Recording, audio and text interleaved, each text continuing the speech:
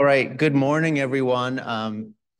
I know if you were in the 9 o'clock service across the street, it was running a little late because we had the Daughters of the King induction during the service, so that kind of spread things out. So I think people are just starting to grab their coffee, and we'll get some stragglers coming in. But I wanted to give our guest speaker the full amount of time to talk. So honored and privileged to have Lisa Lefkow with us today. Lisa is the CEO of Habitat for Humanity of Collier County. And if you're like me and you grew up with some sort of connection with Habitat, maybe you've been to some Bill days or whatever in the North, like where I'm from, the Northeast, this is not your everyday Habitat affiliate. I remember doing, maybe we would get one house done every couple of years or something. But this Collier County's affiliate is, I think, the largest in the country as far as the amount of output they do. They do typically about 100 houses a year. She's going to tell you all the wonderful information, but I was pleasantly surprised when I came here and Father Edward was taking me around when I first got here to some of our partner charities and wonderful organizations. And Lisa took us around on a little Habby tour, and just blown away by the scope and the magnitude of the work that they do. So in this series of stories of service, we wanted to look at things that we're doing sort of in the church in terms of service, but also things in the broader community. And so again, we're just honored and privileged to have Lisa here. Welcome, Lisa. Thank you, Father Nicholas. And thank you, Father Edward. Thank you for the privilege of being here this morning and having a chance to share some stories with you. Some of you may know that I'll be back here again. I'm that proverbial bad penny. I'll be back again next week at Trinity speaking to the Port Royal Club. So some had asked earlier if this is going to be a repeat presentation, and they will be very different. We're here today to talk about stories of service. And so I'm not going to talk a lot about mechanics. We'll do that on the 30th. So I invite you, if you want to learn more, to put that date on your calendar. I don't know if I actually have the authority to invite you to the Port Royal Club Forum, but it's done. So again, thank you for having me here this morning. Somebody needs to tell me, Father Nicholas, Father Edward, what's our cutoff time? 5 minutes after I start?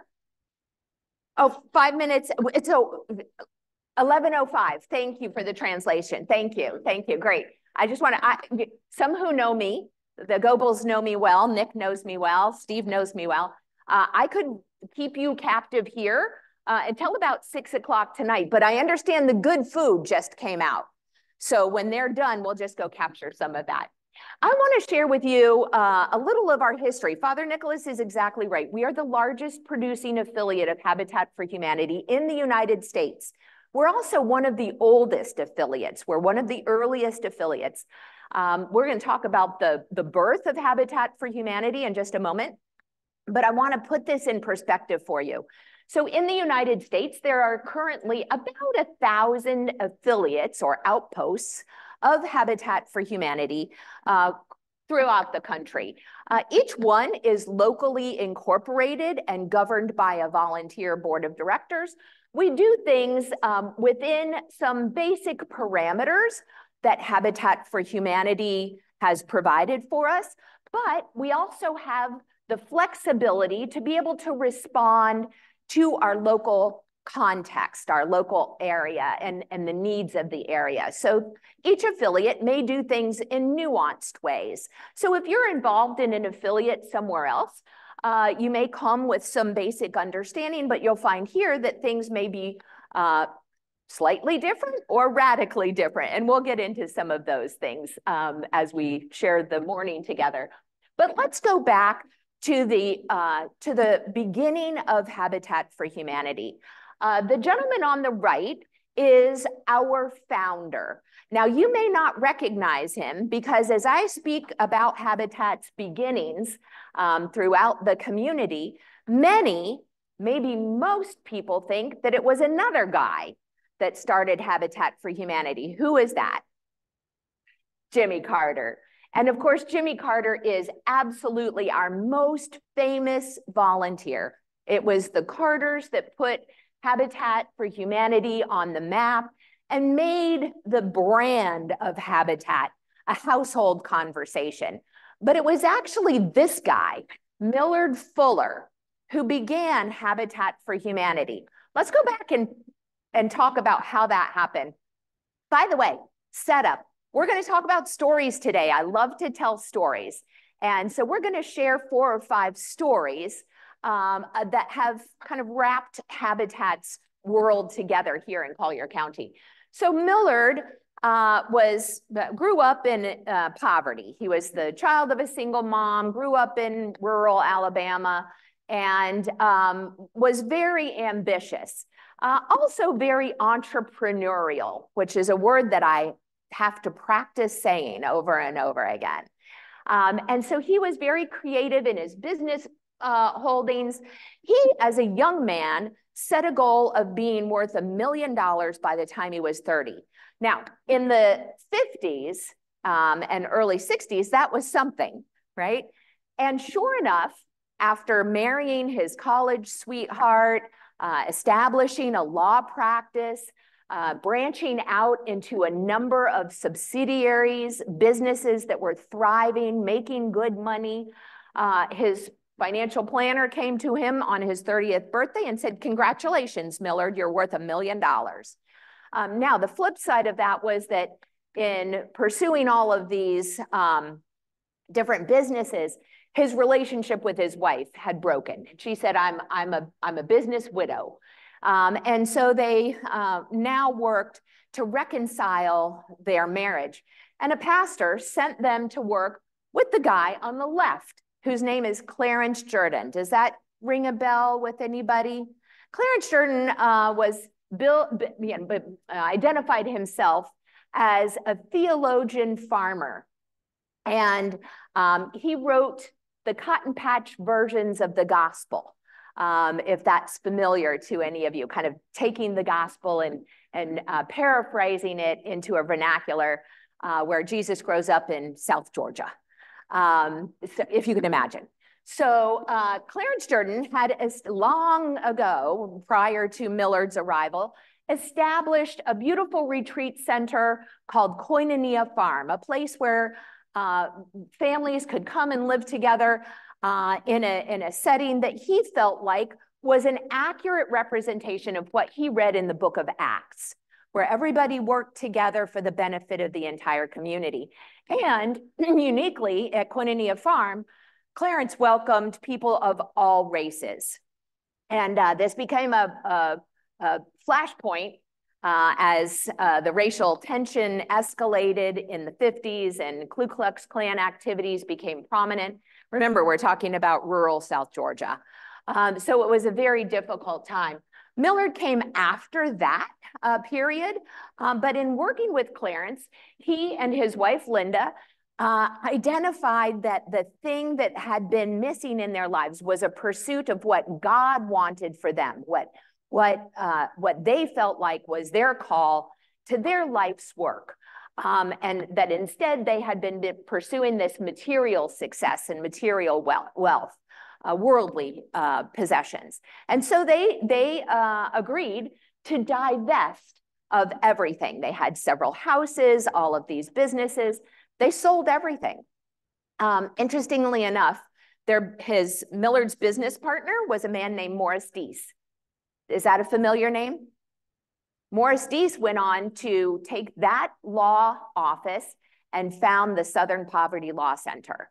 So that was the direction that both of these remarkable men ended up moving in and changed and touched the lives of many. So Millard and Linda divested of everything, gave their money away, did not give it to Habitat for Humanity because we hadn't been born yet. But they decided that what moved them the most was the plight of poor families living around this bucolic retreat center. And so they began to pull together partnerships between women and men of faith, the business community, anybody who would see that housing was the most important thing for us to get right before we talked about healthcare, or education, or economic development, other things. So this concept of partnership housing was born, and they began to build one home near Koinonia Farms.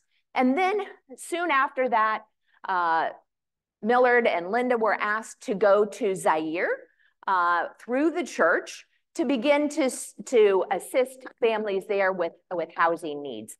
They came back to the United States, and in the early 70s, they took this concept and formalized it and created what they called the Fund for Humanity.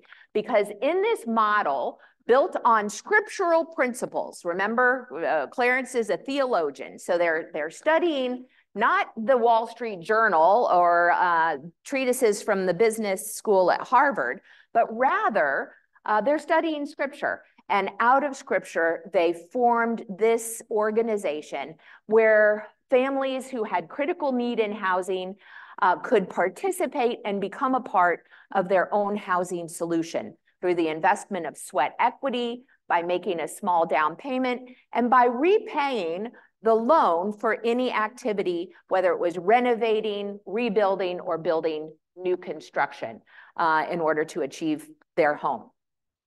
So that model is exactly the model that we share today. So 1976, the Fund for Humanity is established and incorporated. And in 1978, it came to Collier County. And on that same day, 3 other Habitat affiliates were incorporated. But so we are one of 4 of the oldest, but we had a board member who was a member of Trinity who once said, look, that's all well and good, but the sun comes up in Collier County before it does in San Antonio and South Carolina. And so we bill ourselves as the oldest. So story number 1, the story of Millard Fuller. Story number 2, the story of Sam Durso. In 1993, Sam Durso and his wife, Marianne, retired to Marco Island. Sam had been a dermatologist in Andover, Massachusetts. They sold their medical practice at young. Sam was in his early 40s when he sold his practice and retired, moved down here. Marianne thought he might walk the beaches and find new patients to attend to. Sam had a much different idea. Sam and Marianne are pictured here in the lower right, couple here on the other side. That was not what happened. Sam had grown up the son of a carpenter, and which I know a guy, and came out and volunteered, was invited by a friend of his to volunteer at Habitat for Humanity. At that time, we had only been building in Immokalee. And so celebrating our 15th anniversary, Sam and his friend Dick Rulo volunteered to do the day that they did the layouts of the 100th house. So that was his first experience. He was absolutely hooked, not so much on the idea of the way that we were serving families, but he just liked to be covered in sawdust. And so Sam got more and more involved. The more he heard about the story, the more it captured his heart and his spirit. Marianne, again, having recently retired, but wanting to be actively engaged in the community, had gotten very involved in Guardian Ad Litem and was particularly active in the Immokalee community. So the more Sam talked to Marianne about what Habitat did and what he was learning about this remarkable model, the more she got interested and involved. And finally, not long after that first day of Sam volunteering on a cold January day in 1993, the two of them took the roles of full-time volunteer leadership. By the end of the year, Sam was a member of our board of directors. In 1999, he became chairman of the board and remained so until his passing in 2017. Just an incredibly committed couple. They did more to elevate Habitat's work here than ever had been done and ever will be done during their term of service. So Sam came into an active organization. We were building about 20 houses a year, which is still a large number for a Habitat for Humanity affiliate. So let's go back and talk about those 1,000 affiliates. There are only 45 affiliates today that are building more than 12 houses a year. So back in 1993, 20 houses a year was a big number. So of those 45, building more than 12 houses a year, of course, we're at the top of the leaderboard with our closings averaging between 80 and 100 houses a year.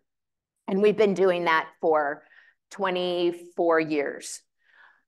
So Sam and Marianne come in, become involved, learn more about the organization, and begin to ask really good, hard questions. Like, why are we only building in Immokalee when the service industry is here in Naples?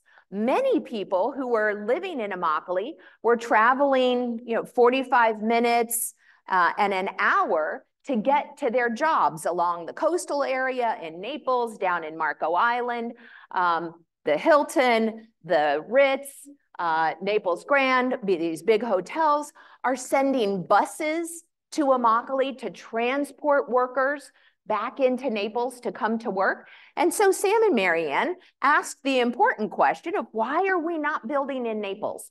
And nobody had really considered that before. So sure enough, we began to acquire single lots in a neighborhood called Naples Manor on the south side of Naples, an older neighborhood in a rather challenged neighborhood. Lots of transients, lots of rental properties that were poorly maintained, folks going in and out. The phrase was rent a mattress. So a landlord would rent out a unit and there'd be, 15 single guys who were working the farms primarily. And they'd stack mattresses up and lean them up against the wall in the morning, and they'd lie them down in the evening and just jam as many people as they could in. So it was a challenged neighborhood. But in that neighborhood, we could pick up developed lots ready to build for about $3,000. And so it made it an affordable entry for us to begin building homes here in Naples. Over now that period of time, 30 years, we've now built more than 350 homes in a neighborhood that has about 1,500 home sites in it. So while we're not a majority, we are a significant minority. And what we saw happen was that the neighborhood began to change, right? People began to take pride in their homes as Habitat home buyers. And now there was more consideration given around neighborhoods. And soon we saw other builders, for-profit builders, say, hey, I can build a home here and actually make a profit and provide a single family home for a family. So we saw other builders coming in to the point that during the housing boom, 2005 and 6, properties in Naples Manor now sold for, remember what I told you we first picked them up for? $3,000. Now they sold for $100,000, that very same lot. So the neighborhood really changed and became a much more desirable neighborhood. Sam and Marianne's influence cannot be underestimated. They not only brought our building here into Naples, but they had the vision of moving from infill housing, sort of buy a lot, build a house, buy a lot, build a house, buy a lot, build a house, to buying parcels of land and becoming subdivision developers. So we made that shift in 2000 by buying 2 parcels, one in Immokalee and one in Naples, that became our first subdivisions. And today, that is our primary method of construction.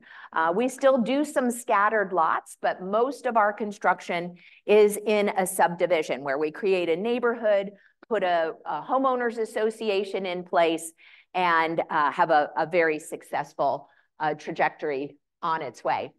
I want to tell you another story. I want to tell you the story of Hugh McCall. Is that name familiar to anybody? Yeah. Hugh McCall was the CEO of Bank of America. And when he retired in 2004, he asked not for a golden parachute or a watch or stock options.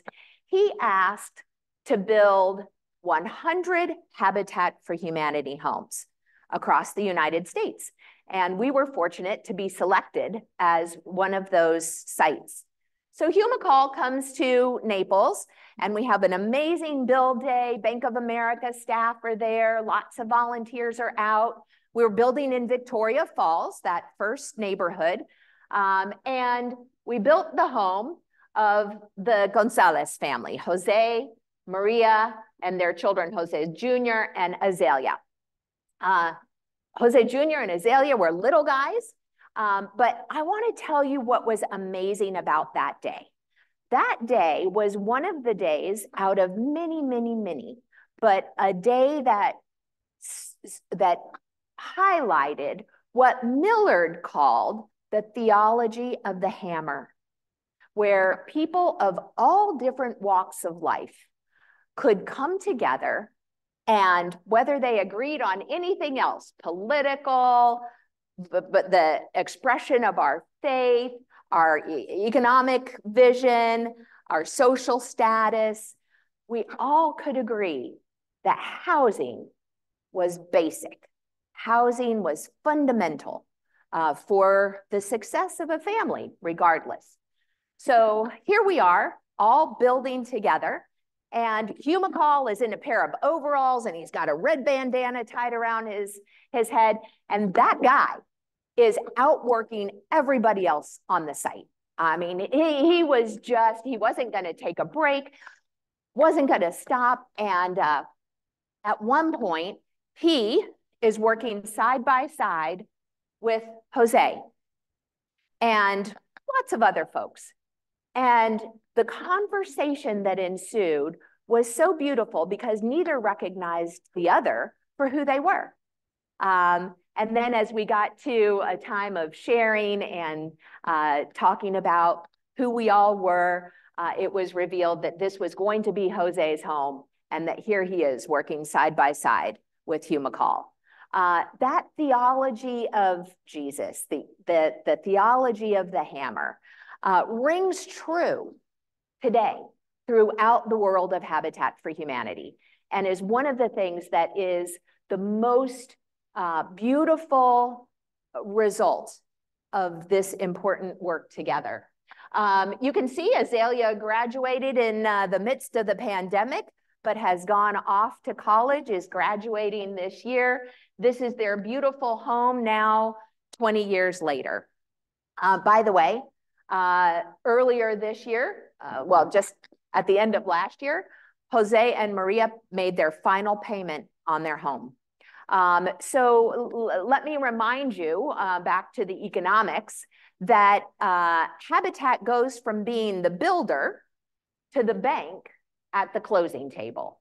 So we are the ones who finance the mortgages. Homes are not given away, they're sold, but they're sold uniquely with an interest-free loan. Back to those core founding principles. Why is it interest-free?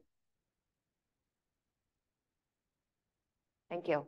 Yeah, I shouldn't have let you play.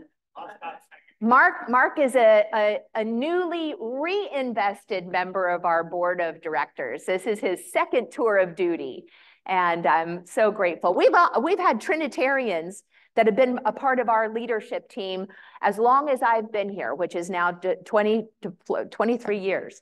So thank you to Trinity for being a part of that remarkable leadership. But indeed, it does make it affordable, Nick, you're right. But the reason that we do it is because it says in Scripture, when you make a loan to brothers and sisters that have a need, don't charge interest. So we don't. The story of volunteering, which of course Hugh opens the book on that, as do Sam and Marianne, has many different manifestations. Many people know about building on our construction site. That's an important part of what we do.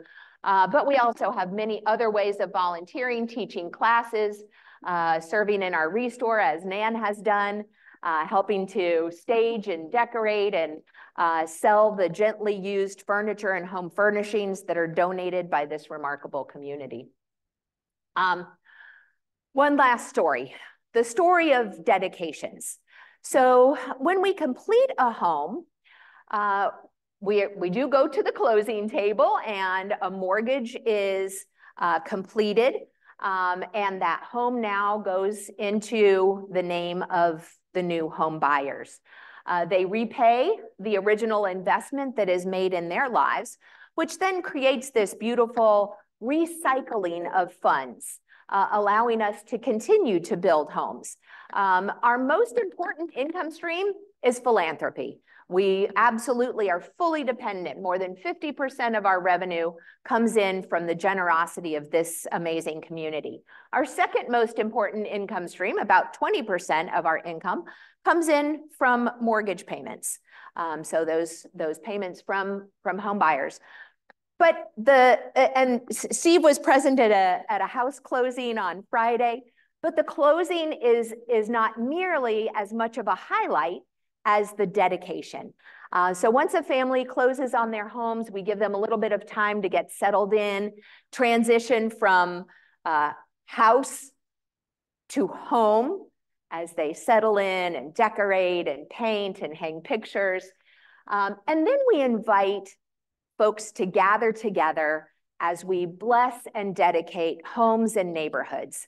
And we invite donors that have provided the resource to get that virtuous cycle started, volunteers that have participated in building homes and neighborhoods, families, neighbors, anybody who wants to come and be a part of that beautiful time of celebration and prayer.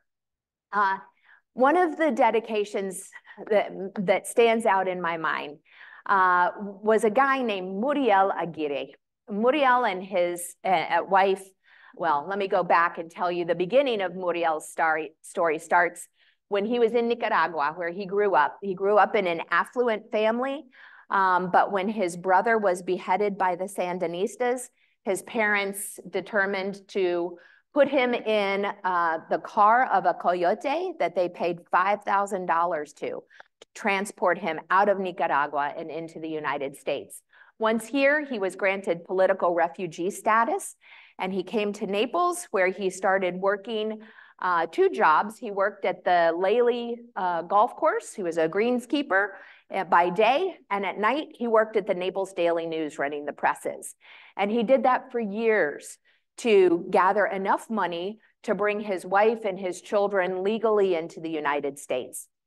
So once they arrived in the United States, Muriel had learned about Habitat for Humanity, and once they were reunited, their application was approved, and soon they moved into their new home. Muriel's kids became a part of Champions for Learning and were afforded an opportunity to go to college, remarkable kids. But at their home dedication, they single family home in Naples Manor, and they're there with a lot of people that they don't know, a lot of people that don't look anything like them and have lived very different lives. But Muriel stood up in his broken English and he said, "I came here and I was a stranger, and you made me your brother." That touched my heart so deeply. And other people have said very similar things, other words, but that moment was really powerful and profound for those of us who were there. Home dedications are a beautiful time, and we celebrate with families. I want to share with you in these last couple of minutes a short video And it will give you a chance to hear from families firsthand how they feel and what has happened because of their partnership with Habitat for Humanity. And then if anybody has questions or wants to talk more, we can hang out. And as I said, I could stay here until late tonight and never run out of things to share and stories to tell.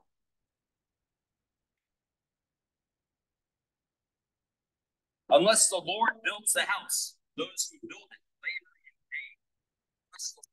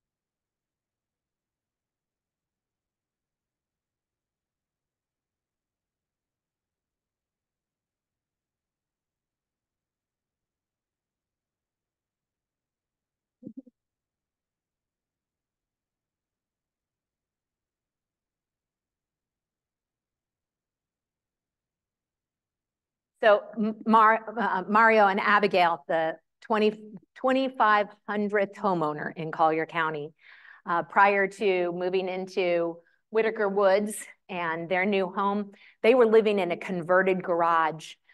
There was no restroom. In order to go to the bathroom, they had to leave the garage and go into the main house. So they literally had to go outside and then back inside to get to a toilet facility. So imagine that while you're pregnant, the baby was born prematurely and had several medical issues, and that's what they brought her home to. So the challenge was very real. The story that Sabrina shared a little bit of, she had survived a challenging relationship of abuse, got out of that, had finally gotten back up on her feet, was renting a trailer. The trailer caught on fire. They lost everything. They moved into a women's shelter. You heard her say that then they moved to Providence House, which is another remarkable organization locally. The Providence House facility got flooded in Ian. It's over off of Estee Avenue. And once again, they lost everything. But every time, Sabrina said, it's been a blessing. I've learned something new. So thank you for your patience. Any questions that you have, I'm happy to stay.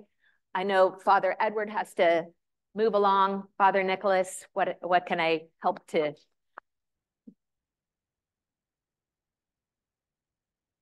At a fourth story, because in this world, people and ideas need advocates. And Lisa's words, her authenticity, her energy have helped transform how many lives? So thank you for all that you do. I know that as a leader, you don't often get people saying, oh, you're doing such a great job, but you're an amazing person for Naples and for all these people. So thank you. Thank you.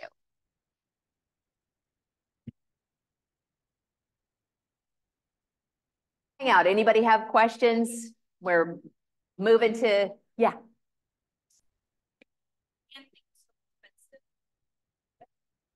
With land being so expensive, do you ever stack the homes like 2 or 3 floors? You know. Thank you. So we didn't talk about this is the 30th. Come back on the 30th. We'll talk about the way that we're building. So these are the 3 neighborhoods that are currently under construction. All of them are exactly as you have indicated. So we've increased the density so that we can serve more families, and obviously the economics of affordability are helped here. So these, the 2 on the ends are 2-story townhome designs. So this is a triplex, that's a quadruplex. And this neighborhood in the middle is just off of Pine Ridge Road, called Songbird, and it's a stacked condominium. So it's a unit over a unit. So just exactly as you've said. Yeah. Great question. Yeah. Fire approved. Yep. So I just looked at the statistics recently for 2023, and we talked to 2,450 families about this program and whether they could be approved. Of those, we approved 122, and 92 of them closed on their homes. So some of them were approved late in the year and we haven't closed yet, but they will soon. So that's kind of the ratio of need right now. And of course, you think about what folks are up against. We were talking earlier with Chris about affordability, with the average rent in Collier County just being just under $2,400 a month to rent an apartment. You know, on service industry wages, it's just not possible. Apply again. Yes, folks can always apply again. So when an application is either not approved or you know, for some reason it has been rejected, we always tell folks how they can strengthen their application so that it competes better. And most of the time it's just paying off debt or increasing savings. But another critical start point is that all members of the family must be US citizens or permanent legal residents. So sometimes it's that waiting game of waiting for a spouse, like Muriel's wife, to gain residency. They can't pay their mortgage. If they can't pay their mortgage, so what the first thing that you need to know about that is that when we establish the mortgage payment, we make sure that the payment is no more than 30% of their monthly income. So generally, folks are, even if they're just getting cost of living raises, they're going to be making a little bit more, but their payment will remain affordable outside of, you know, crazy things like insurance, which we're all unfortunately getting Not that ever happens. hit by. Not that that ever happens. But in the event that maybe there's a layoff or an illness, we work very closely with families. We really invest a lot in maintaining that relationship over the years. We ask families to come into our office in person to make their payments so that we see them and we know when those things are happening before it gets beyond, you know, repair. So we're able to establish payment plans that will help them through that rocky period until they can get back up on their feet. Mark, you have a question or you're a plant? Is it true that less than 0.5% of the people default on their mortgage? Yes, and in fact, Mhm. is that also far less than the actual default rate of people in Naples? Oh, yes. There's no doubt that any bank would want to have our delinquency or foreclosure rate. So our delinquency, so families that go, you know, past a month payment is less than 5%. So 95% of families are current or even paid in advance. So one of the things that we encourage families to do, particularly if they're working in a seasonal job, is to use some of their tax return to make their summer payments in advance. So it kind of builds their own safety net. And then our foreclosure rate is enviably low. We just don't have people fail in their home ownership journey. I'm just curious if they do you put the house on the market or do you try to sell it to another Habitat family waiting? Yeah, so that's great. One of the things that is built into our mortgage is the right of first refusal. So we're always going to work to buy a home back when a family wants to sell or has come to a place where they, you know, they're not going to be able to make the payment. So we're always going to try to buy that house back. We'll renovate it and bring it up to our like new standard, and then we'll sell it to another qualified family.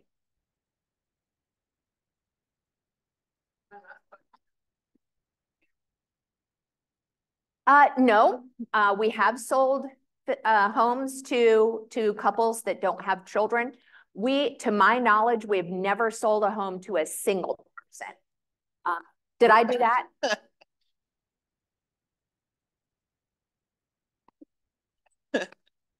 And the reason is that because the process is so competitive, if we have two applications that are the same income, same debt, same savings, but this is you know, this is a mature couple with no children, They don't have to be mature, I guess.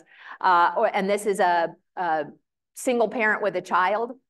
Who gets the house? So the kids always tip the scale. And we know what happens when children grow up in a stable home. We get to see that success. I brought some propaganda. So if you'd like to read more, let me particularly share with you lots of pride over this one. This is our most recent newsletter. This is Alejandra, who was 3 when she moved into their Habitat home. She graduated at the top of her class from Lely High School with the highest GPA the school had ever seen. She applied to something like 17 colleges and universities, including all of the Ivies, got into most of them, and selected, even though she had a full ride at Harvard, she selected Princeton. So she's at Princeton today. Freezing. We also had 4 years ago, we had the only Collier County kid go off to West Point, grew up in a Habitat house. Yeah. Couple of professional athletes. I'm not very. Thank you. Thank you so much. Thanks for all you do. Thank you to Father Edward and Father Nicholas for their leadership and your ongoing partnership. Absolutely.